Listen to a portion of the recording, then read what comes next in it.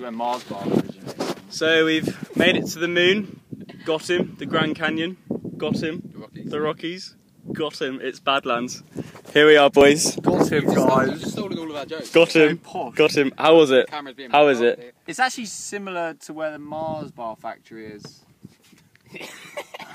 They recorded a moon landing here, in case They you know. recorded a moon landing. Yeah. And a Mars rover landing recorded here. It's pretty. I'm not gonna lie. It's pretty bad. Lands. Right. Carl, anything about the geology? It rocks.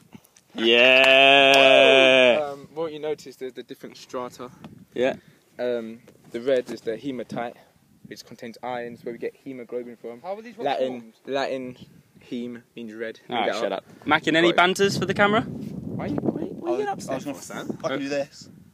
Yeah? Cookie, any chat? No, I'm just keeping an eye on these two. I don't like them playing near edges. Don't you think the badlands symbolises our trip and stuff like that? Oh yeah, yeah. Okay, so you can. Yeah, you know, I think it's nice to see a physical representation of what's been going on as a group. Obviously, you've got the peaks and troughs of our journey and of the badlands. It's quite nice to kind of just visualise that and see, you know, in nature as in life, there are ups and downs. What do you think the red symbolises? Hemoglobin. And buffalo. So yeah, that's it. After a 12-hour non-stop journey, we're finally here and checking in. Yeah. Now checking out. Energy.